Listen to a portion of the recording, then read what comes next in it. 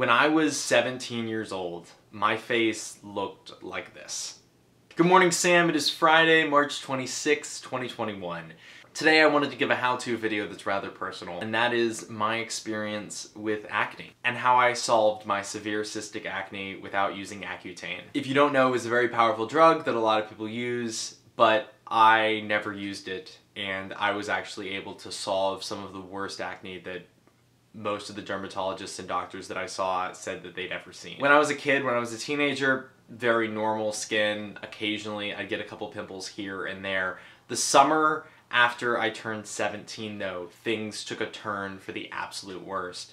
And my face just completely exploded. I don't know precisely what happened. It seems like it was probably mostly hormonal, but over the course of the summer, it went from, oh, this is a little bit worse than usual to, oh my goodness, this is really bad, and then every day getting worse than that without getting any better. So I tried to get in to see a dermatologist. There wasn't one available, and so I ended up just seeing my family doctor, who prescribed an antibiotic called doxycycline and a retinoid cream to use on my skin daily. Now, at this point, I was really struggling with this. I mean, it was the first thing that I thought about when I woke up in the morning. It was the last thing I thought about before I went to bed. I was completely self-conscious about it. I didn't want to go out of the house. I just felt completely and totally hideous. I felt ugly. All that I wanted to do was to solve this problem. I just wanted it gone. And I was really willing to go kind of to the end of the earth, but because I wasn't able to see a dermatologist and I wasn't able to see someone that would prescribe me sort of these heavier drugs that were supposed to take care of it rather rapidly, I had to work with what I had. So I was put on the doxycycline and I was put on this retinoid cream, and I started using these for a couple of weeks. And what I noticed almost immediately is that it started getting worse. And in the research that I had been doing surrounding this, that's actually part of the process. When you go on these antibiotics, it actually makes it worse before it makes it better.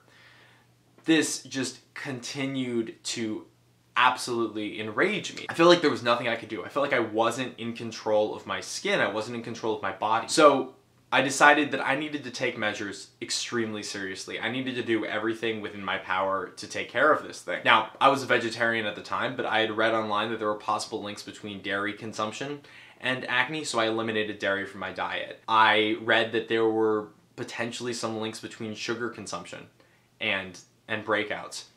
Sugar immediately was gone. I started exercising as much as I possibly could. I was simply trying to push it out of my system. I felt like if I physically exerted myself as hard as I could, that maybe, perhaps, possibly, I could get rid of this thing that was absolutely tormenting me. Over time, it started to get better.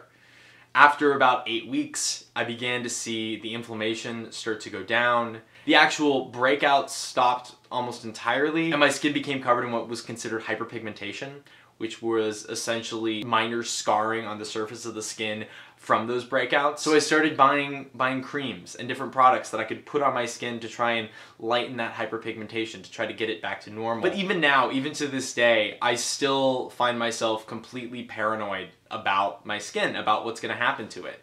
Concerned that this will happen again. I change my pillowcases every night so there's no old bacteria collecting and touching my skin. If you're going through this right now or you have any questions, I would love to talk. I've done a ton of research and bought almost every product that they sell in CVS and tried it on myself.